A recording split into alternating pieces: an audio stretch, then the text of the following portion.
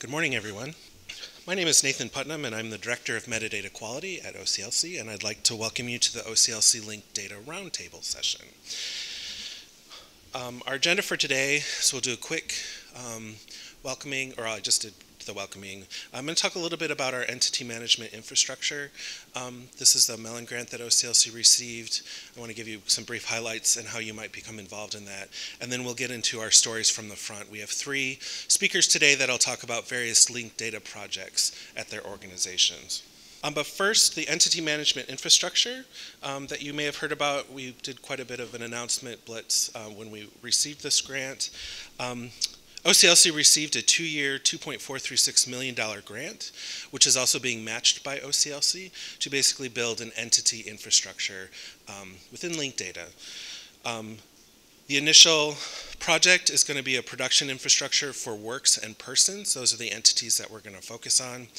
And there will be support for multiple descriptive and encoding standards. Of course, there will be the use of persistent identifiers. But most importantly, with this particular collaboration, as with many of ours in the past, is a community engagement around youth, all of us who work with library data.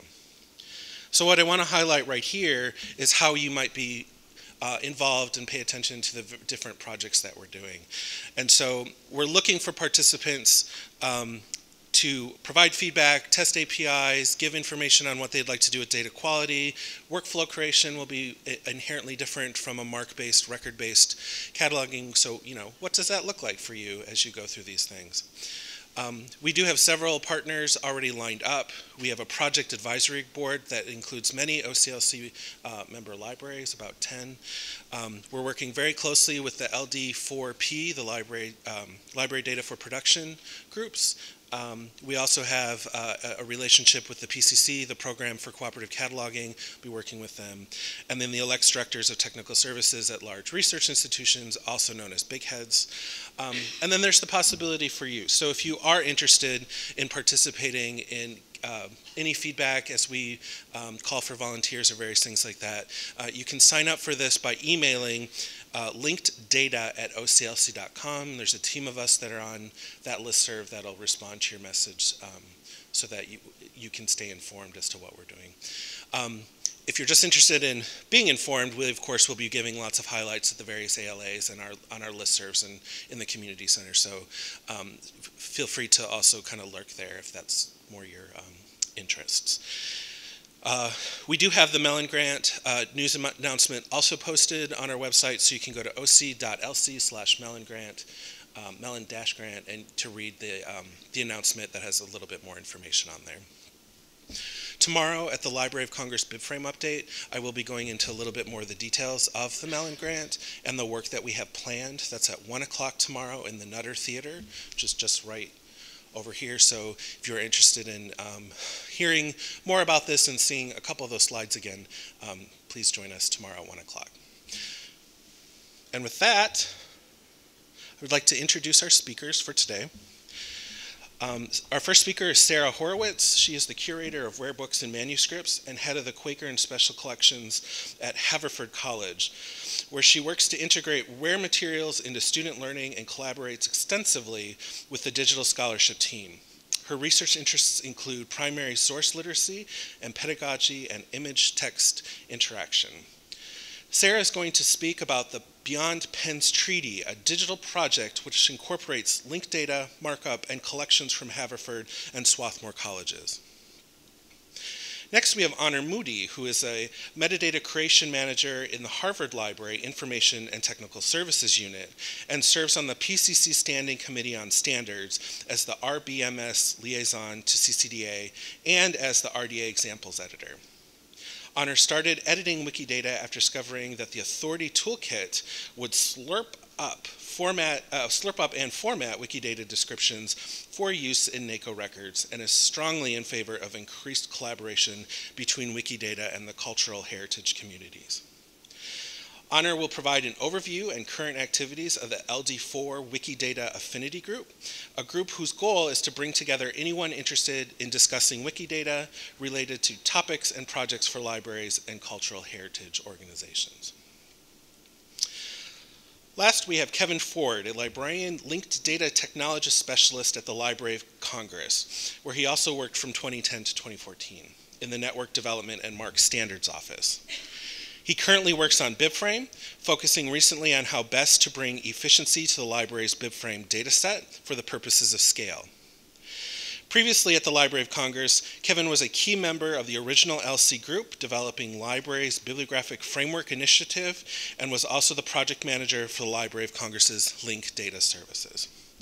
Kevin will discuss the most recent BIBFRAME activities at the Library of Congress. And with that, I'd like to turn it over to Sarah. All right, can you hear me in the back? Great. I'm just going to check my time. Good morning. It's a pleasure to be here. I want to thank Nathan for inviting me to be part of this conversation. And I also want to open by thanking and acknowledging the work of my colleagues, Meg Zarafanidis, Haverford's head of digital scholarship, and Emily Ticey-Wong, our metadata librarian, who are major collaborators on the project I'll be talking about today. So today I'm going to be talking about a project called Beyond Penn's Treaty. That's the link there if you want to check it out sometime. This is a project that brings together primary source documents about Quaker encounters with indigenous peoples in the 1790s and early 1800s. These are all manuscript materials held in the special collections of Haverford and Swarthmore colleges. The site itself is built on Django, and I'm happy to discuss tech specs later, but I'm not going to do a lot of it now. We run a number of projects on this platform, so it's something that we're familiar with. It's flexible and easily adaptable. It's built in Python, which is what our students learn in Intro CS, so there's a lot of in-house expertise. So there's a number of different materials in the collection. This is a linked data project, but it also really ultimately started in some ways as a digitization project. And it ended up being that the two things went together for this project, but obviously they don't have to. Because when we were working on Beyond Penn's Treaty, we really ended up defining digitization not as the scanning and creation of images, but as the process of transcribing and encoding the materials that would become part of this corpus. You can see an example of what that encoding with the sort of identifiers looks like here. So we really try to think at Haverford very expansively about how we consider digitization so that it can mean not just creating an image of a manuscript, but actually something that has a value-added component. And in this case, it was really the encoding that was an important part of the project for us. That was what would enable the linked data piece of this project. And it was really what would enable us to answer the questions that we wanted to when we started this project, right? So that we had questions about information that the encoding allowed us to make visible in a way that we wouldn't have been able to do if we just put a bunch of images up into our digital asset management system. So the linked data is supported by this encoding process. We're not really using sort of open linked data and sort of RDF triples and VF links and things like that for various reasons, some of which I'll go into. We have a sort of homegrown persistent identifier system. You can see an excerpt of the very large spreadsheet here. We're working with a corpus of data that doesn't have a sort of existing set of vocabularies, which was one of the difficulties that we encountered as we were approaching the project. And we really decided that we wanted to incorporate this linked data piece because of the materials that were found in the corpus. We didn't necessarily set out to say, we're going to do a linked data project. Let's see how that works. We started with this question we had about the fact that we knew at our two institutions we had a lot of overlapping materials where people, places, and organizations could be traced throughout those, where we had overlapping creators or creators who would serve as subjects in other materials. Across multiple collections, right? And that we were sort of dealing with an already existing network, but that wasn't necessarily visible in the manuscripts themselves or in the description that was already available of them, right? So we selected the entities and the categories, which were people, organizations, and places based on the materials that we were reading and what we were seeing as part of the encoding process. And we thought a lot about how these things could all be linked together.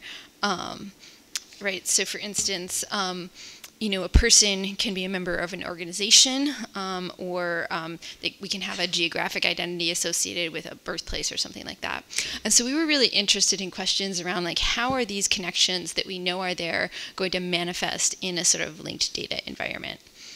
And we were particularly excited about the fact that this linked data environment would allow for new methods of exploration for researchers, right? There's a way in which you can move through these documents very differently than you can if you're sitting in the reading room turning the pages of an individual document, where you have, one item out at a time, one box, right? And you may actually be moving among different institutions. Having this digital linked data project embeds the linkages and the connections within the materials, allowing researchers to start with the networks rather than sort of encountering them almost by chance during their reading. It also allows us to trace networks that don't necessarily show up in finding aids because they're at a much more granular level, right? And I think there's a lot of potential for added visualizations and other things of interest, right? So this is a map that we created based on the geographical. We tracked, a lot of this involves travel, so we tracked locations where people said they were writing from, which allowed us to map routes and to see how people were taking same routes or different routes, or how routes sort of change over time. I think it's also really interesting because linked data has allowed us to provide a different kind of context, right? I think we often talk a lot when we digitize special collections materials about what kind of context is lost if you don't encounter the source in its original place in the collection with the context that that provides. And there's definitely a loss there, but I think there's also other things that you can provide in this environment, right? We're providing a different kind of context in our entity descriptions on the site, where you can get biographical or historical information, often about some of the people involved. You can sort of trace someone's mention through a wide variety of text, which is a sort of different kind of context. And we're really sort of making these connections visible in a way that I think is hard sometimes to see in other places. I often talk about it when I'm talking with people as a way of sort of really growing the idea. Those of you who are sort of familiar with finding aids will probably think about maybe the related collections field, right? And often, that's a hard thing to think about, but I feel like this is a way of doing that at a much more granular level. Like, how are these collections really related, and how are these people talking to and about one another? And the linked data piece of this project really allowed us to make that obvious and help to sort of pull it up front. One other thing that I think is sort of unique about this project is the involvement of students. Because both Haverford and Swarthmore are all undergraduate liberal arts institutions, we have small staffs. We rely heavily on student workers who obviously aren't necessarily familiar with a lot of controlled vocabulary, which is one reason we made some of the decisions that we did as part of our work, right? But we also are very committed to making sure that projects have pedagogical and skill-based pieces for all of the people who are working on them, right? That's really important to us. We want to make sure that the work of all of our students is acknowledged, that they come out with some sort of project that they can, portfolio project that they can put on their resume, that they can talk about in job interviews, right? We want to make sure that any work that they do on the back end is visible on the front end. And we give them sort of opportunities, right? There's in this case of this project, there was an opportunity to engage really deeply with original primary sources through the transcription. There were opportunities for students to learn new skills like TEI and coding, or working with linked data. And there were, I think, often really interesting opportunities for STEM and humanities students to do work that they might not otherwise get to do, right? We had students working on this project who came from a wide variety of majors across both colleges. STEM students don't often get a lot of time to be able to spend in special collections depending on the coursework that they're taking. So this was an opportunity for them to do some of that work. We also had opportunities for humanities students to learn some tech skills that they might not get if they're in the classroom experience. So going forward, we're thinking about a couple of different things. We're probably going to do a big rebuild of the site over the summer, and so we're thinking about what that looks like, how we want the site to look and feel, as well as sort of the possibilities around making the linked data model more compatible. What would that look like? What resources would it take? So thank you very much. I think there'll be time for questions later, but I'm also always available here if you have questions or want to learn more about the project. So thank you.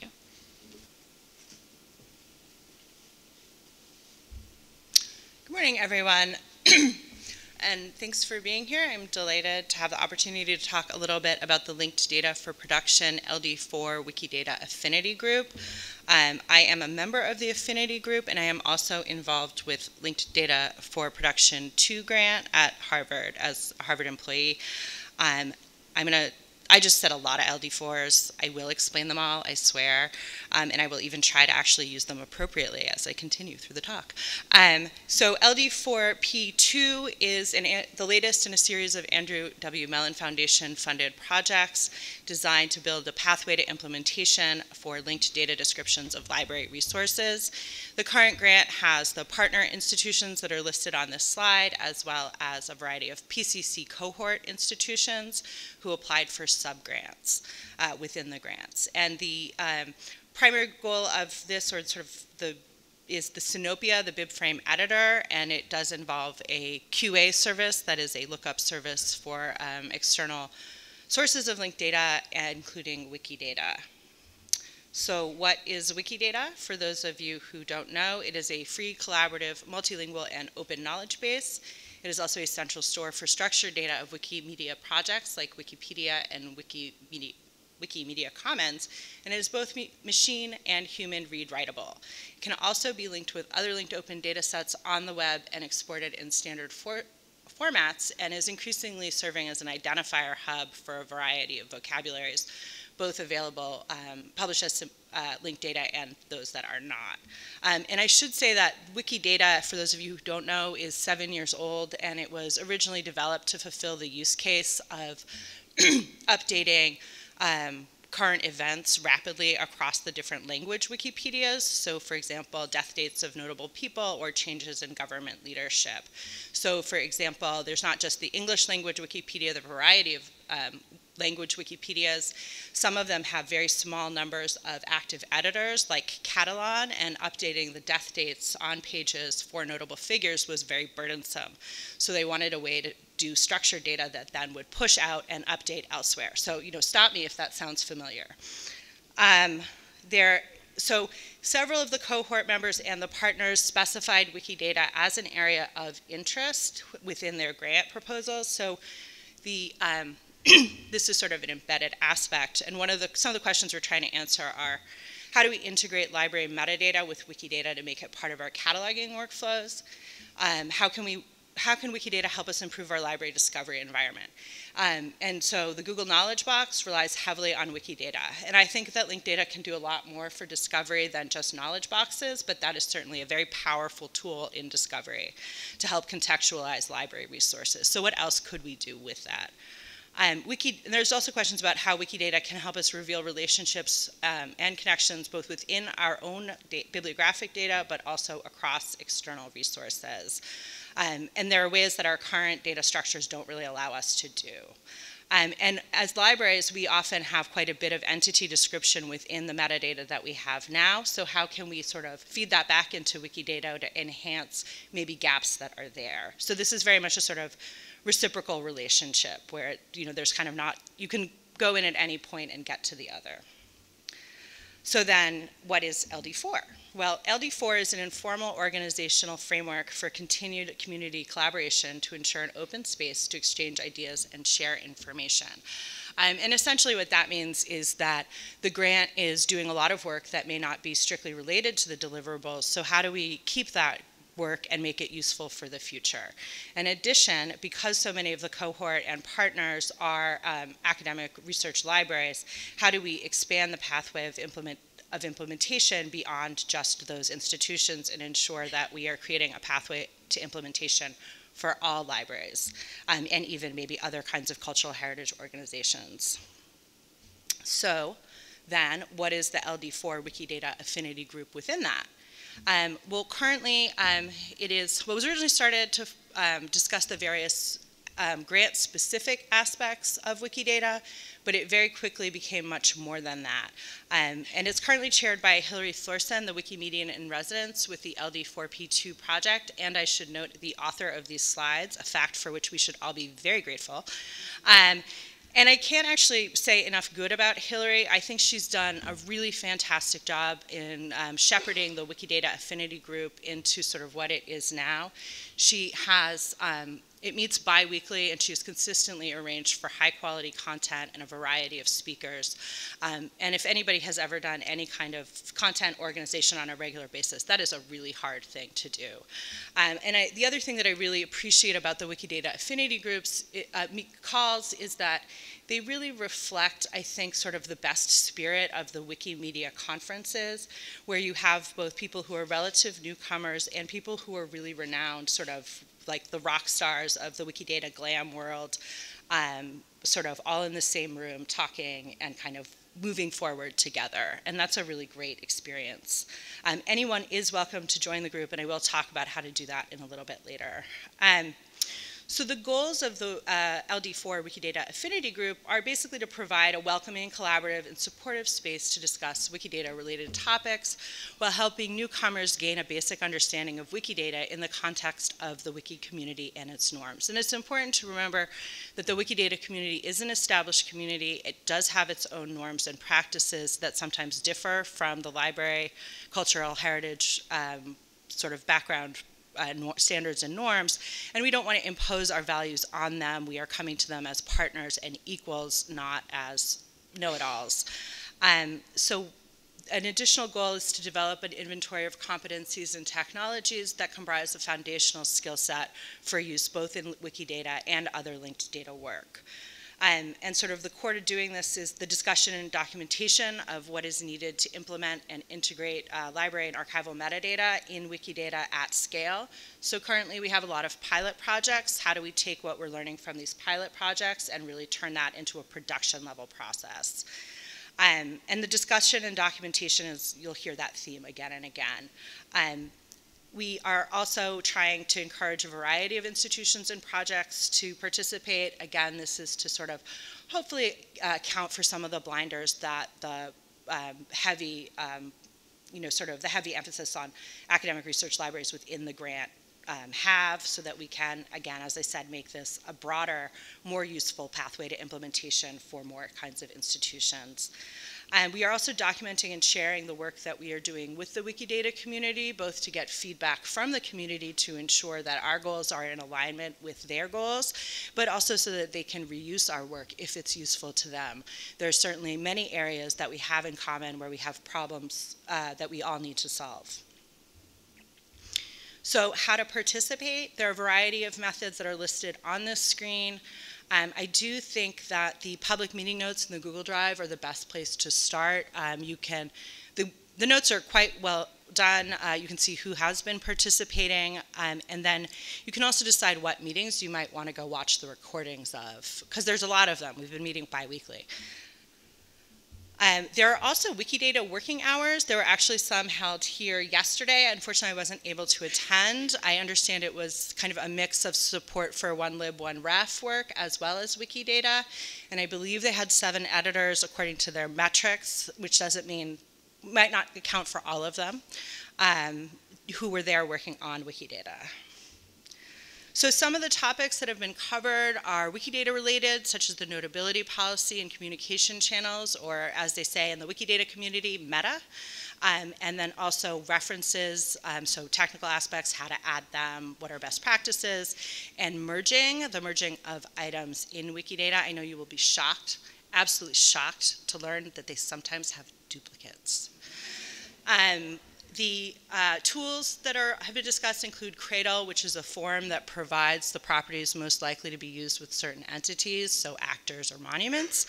And then OpenRefine, which is a powerful tool in its own right, but that has some built-in methods of converting your messy data into Wikidata statements. The various projects, I've talked about some of them already. There's Finding GLAMs, which is, I think, amongst the most interesting. GLAM in Wikidata speak is Galleries, Libraries, Archives, and Museum, and is a shorthand for cultural heritage institutions. And Finding GLAMs is, I would say, the Wikidata equivalent of the Wikidata Affinity Group, or maybe even what the Wikidata Affinity Group might aspire to. And their focus is on not only describing cultural heritage institutions around the world, but not just making a catalog, but engaging them in contributing their resources, their information back into Wikidata as partners. And then in turn, using that within the various Wikimedia projects. So for example, digital images that can be of portraits, say, from museums that could be then used as illustrations within a Wikipedia article, or resources that could be used to cite sources for the support of articles that are written. Among the projects that I find are most interesting actually is the Wikibase in the German National Library. The European libraries are very interested in Wikibase as there are a lot of them, but many of them. But the German National Library is particularly interested in using Wikibase as a linked data storage for authority data. So some future topics.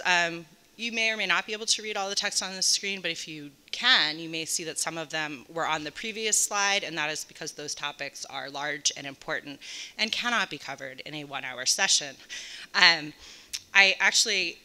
I hadn't even heard of integrality until I saw this slide, so I think there's an endless number of tools within the larger Wikidata ecosystem that are of different interest, and so it's important to have this opportunity to kind of see them all, or to sort of learn about new ones and have a structured way to do that, because we don't always. There are the ways to get involved. There are the ways to participate that I also mentioned. I want to add 2. One is to add any Wikidata projects that you yourself are working on to the Practical Wikidata for Librarians Wiki project. This is also a place to store the skills and competencies that I mentioned earlier. I think this is very much inspired by the library carpentries. And finally, they are actively seeking submissions on Wikidata related proposals to the LD4 conference on linked data in libraries. That will be held in May at Texas A&M. There is a January 31st university, so you need to get back to your hotel and get cracking on that. And that is it for me. So thank you all for your attention. Good morning. I was invited today to provide a kind of an update of what we've been doing at LC, at the Library of Congress, with BIBFRAME. So I thought I would come in and provide a BIBFRAME update. It is not the BIBFRAME update. The authoritative one is tomorrow at 1 o'clock. So in putting this together, I was thinking, what have we been working on since ALA Annual? And we tend to have these updates every 6 months, so let's base it on that. And the 3 that I really want to talk about are at the top: BIBFRAME to Mark, the pilot and BIBFRAME editor work that we've been doing, and a little bit about hubs, although I'll focus largely on that middle one, our expansion of the pilot project within the Library of Congress, and changes we've made to the BIBFRAME editor as a response from cataloger feedback. But during this time, we've also made updates to Mark to BIBFRAME conversion. We've participated in a couple of the LD4P2 meetings that Honor talked about, and the European BIBFRAME workshop. But in the interest of getting to the meat here, just to say a couple more words about the quick items. The Mark to BIBFRAME work that we've done, the work on that conversion has been relatively minor. We're limited mostly to small fixes such as bugs, other tiny things that we wanted to integrate sooner rather than later that in fact impacts the conversion from BIBFRAME to Mark. Our participations in the LD4P project is largely to provide any type of support that we can with respect to our authority data at id.loc.gov, but we get to sit in on the meetings and hear what all the cohorts are doing. And one of the themes and focus that came out of those meetings is the work and the focus that the cohorts have been putting toward cataloging in Sinopia and authority integration. And I pulled that out in thinking about this project, in no small part because that has been much of our focus for the last 6 months internally as we've expanded the pilot. But one other thing I did want to note is that a small group in LD4P, among many groups in LD4P, but one small group is actually actively working on exploring discovery, which is very much a topic that's coming to the fore as we start to have some real BIBFRAME and originally created BIBFRAME data coming out of the various projects, out of our pilot, out of Sinopia, for example. The European BIBFRAME workshop, which we also had the opportunity to attend, the conversation there was still somewhat model-based, whereas here in the LD4P groups and in the US, it tends to be a little more integration-based. But one of the really fascinating things that came to our attention when we were at the European BIBFRAME workshop was talking with some of our peers at the National Library of Sweden about their system. So the National Library of Sweden has a fully linked data system. They store the data as RDF or as linked data. They catalog as linked data. They are capable of taking in a MARC record and converting it into their internal linked data system, and they're capable of taking that internal data and producing a MARC record format. But because they are actively working in a linked data environment, it was really fascinating to talk to them about their experience so we could trade notes, and somewhat relieving to see that some of their trouble spots or pain points are the same as ours also. So moving from there to the BIBFRAME to MARC, I'm not going to say anything much about this whatsoever. I'm going to leave that largely to Jody tomorrow, who will be discussing this at the update between 1 and 2 tomorrow in the Nutter Theater, as mentioned by Nathan a moment ago. But I will give you a preview slide about some of the things that she'll talk about and examples that she'll show. We do have a first cut. We can produce MARC records. We have loaded a handful of them into our ILS. It will change. It's going to be an iterative process.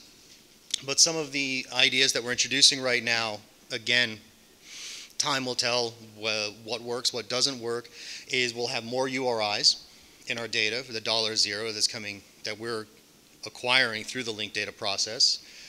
We've taken out the 007 altogether and moved most of that information down to more 3XX fields. We're going to have a general 008, which is to say that the common bytes will still be retained, such as languages and dates, but the format-specific bytes won't be there. All genre form terms in fields are going to be in field 655. A lot of this reduction and why genre form terms was called out here has to do with reducing the duplication we have in MARC. One of the things that's really come out from the MARC to BIBFRAME conversion, and we've had to work with once it's all in BIBFRAME, and now we're working with as it goes back into MARC, is the duplication or the redundancy that you have in MARC. So you have information in the 008 that might also be represented in a 3XX field or an 007 in a 3XX field. When we could run a MARC record through the BIBFRAME conversion and come out with 3 or 4 genre forms from the process. And no 888 fields. But I'll stop right there and hand it over to Jody tomorrow, but do attend. You'll see examples and should go into greater detail about this. Which brings me to the one that is largely I get to talk about here at this meeting is the pilot, our expansion of the pilot, and changes we've made to the LC BIBFRAME editor as a result of that expansion. So this fall we added 57 more catalogers. Those include at least 10 new catalogers from non-book media areas such as sound recording, 10 new catalogers from the field offices, so we have people in Cairo, Jakarta, Islamabad, and Nairobi working in the BIBFRAME editor now. And we trained local and remote pilot participants in July and August. That brings the total of current catalogers in the pilot up to 107, and that's been great. It's been great to see the additional activity, receive the additional feedback. One of the things that we do internally is we host a monthly all catalogers meeting. Not every cataloger has shown up for a variety of different reasons, vacation, the day that it falls on, who knows why. But we take this, we put an hour and a half aside and invite everyone to do it in order to communicate project updates, changes that we're thinking about, ideas that we're thinking about, and also to take the opportunity to demonstrate changes we've made to the editor or the database. Usually changes that we've made to the editor and database as a result of the previous meeting that we had with the catalogers. And we use this moment to really elicit some feedback. And I really enjoy these meetings. Not everyone does. I have thick skin. I don't mind being on the pointy end of a cataloger stick. But when we sit through these meetings and we get that feedback, it's hugely beneficial to expose what might we do differently, how could we do something differently, what we might need to think about, and also prioritize our work. So when we have one cataloger in one division complain about something, and another cataloger in a different division complain about the same exact thing, and then a third cataloger in yet another division, all of whom are in different divisions and therefore probably not communicating much with each other, complain about the exact same thing, that helps us realize that this is a wider issue and prioritize it higher. And from those meetings in the last 6 months, 3 themes really emerged. One, using the mouse is unsatisfactory. More on screen, put more on the screen, show more on the screen, and less clutter. And inputting diacritics used in transliteration in the browser is difficult. Now, I'm not going to say that we've solved all of these or any of these or solved them completely, but we've taken a whack at some of them, but they've really become up to the fore. So changes that we have made to improve the catalog experience has to do with reducing the white space, so there's more on screen, and shortens the mouse movements. So we shortened labels where we could. We shortened the space in between buttons where we could. Again, these tiny, when catalogers count things in terms of keystrokes, we're hoping that these little tiny things might help too. One of the things that's interesting is we actually still have relationship designator right there. We could probably go in there and remove the word designator in an interest of succinctness. More reliance on lookups. This can reduce clicking and typing. So before, if you had to enter a form of work, for example, you had to click a button, it would pop up a modal, you then had to move the mouse into that field, and you would start typing, and you would receive a drop-down list of possible options. We found a way to reduce those steps and just place the type ahead field on the main screen to reduce that clicking for catalogers. When working in MARC, you have one MARC record, and it's unambiguous what you're working on in many respects. But with BIBFRAME, you might be working on a work or an instance or an item, and not knowing. And so context matters, and one of the things that the catalogers were saying was that it was sometimes unclear where they were. They wanted to be able to have a quick glance of being able to see where they were. So we actually added border colors depending on what they were working on. So green if it's a work, blue if it's an instance, or yellow, orange, whatever color we want to call that, if it's an item. Suggest service made searchable by code, not just labels. So type aheads and suggest services the world over tend to be predicated on the idea that you're typing in an actual label. And you get a drop-down list of possible options that conform with whatever you're typing in. But one of the things that we have, of course, are catalogers who are extremely familiar with the codes and not as much the labels associated with the codes. So it's more natural, for example, for the cataloger to enter CAU when trying to enter or identify California from the country's code list versus typing in CALIF. So one of the things that we did, again, very tiny things, but we hope all of these small things add up to something meaningful, is we, of course, made the suggest service now amenable to typing in a code and still getting to the same place that you want, that we all want to get to. Mouse over suggest drop down context info. We actually added context info to the system probably prior to ALA Annual, but we've since augmented it a little bit, so I figured I'd point it out in this setting. But the drop-down context info provides more contextual info, reducing leaps to external systems. So what I mean by this, and I know it's a little small here, but I was trying to make sure both of these were on the same screen, is examples of this. So on the bottom right one, you can see that Johann Sebastian Bach is highlighted, and just to the left of that, you can see variants and the sources from which that name was found. That's the type of contextual information I'm talking about. It helps the cataloger determine whether or not that is the sort of Johann Sebastian Bach that the cataloger wants to associate with that work, and saves the cataloger the trouble of having to jump out to a different system in order to search those names and find that information out. On the top left is just an example from LCSH. The term that's highlighted is glass art. And on the left-hand side, we show the broader terms and the narrower terms to help you either decide that's the one you want, or maybe you want a broader one or narrower one. So again, providing this contextual information to save you the trouble of having to jump outside of the editor system. Mostly for time reasons, I'm going to breeze past the next couple of slides. But one of the things that we worked a little bit more on at LC are hubs. These were technically introduced into the system right before ALA Annual, but they were not really discussed as at that moment in time. We spent more time discussing them and looking at them after that. So I'm going to breeze over these slides quickly, but that's also in part because if you want any more information, I'll go into more depth about this tomorrow during the Bibliographic Conceptual Models Interest Group between 2:30 and 3:30 here in the Convention Center next door.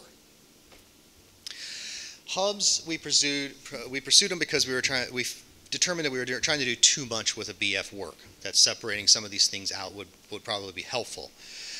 We also realized there was no super good solution for title and name title of access points. And we also explored this a little bit because Cher VDE and Casalini had been working on the concept of a super work, and we wanted to see if we approached this independently, how close we would arrive at the same solution. And spoiler alert, mostly we do. Very quickly, the MARC sources for hubs say a lot about their composition. They come from MARC Authority 1XX, so long as it's got a $T or a MARC Authority 130, a 1XX plus 240 in the MARC BIB format, 600, 610, 611 with a $T, 700, 710, 711. Point being is they are access points, and they're coming out of MARC from fields that expect the constructed title, which we often think is as uniform titles. Their composition, therefore, says a whole lot about their role. They are really designed as aggregators and collection points and access points. They aren't necessarily a beginning point or an end point.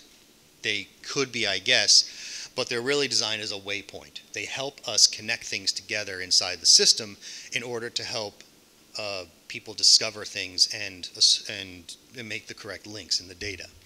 To see these in action, very quickly, this is Milton's Paradise Lost, and on the right-hand side you can see all the individual works we have in the system for Paradise Lost. We can also take this hub that you see on the left for Paradise Lost and link it to translations.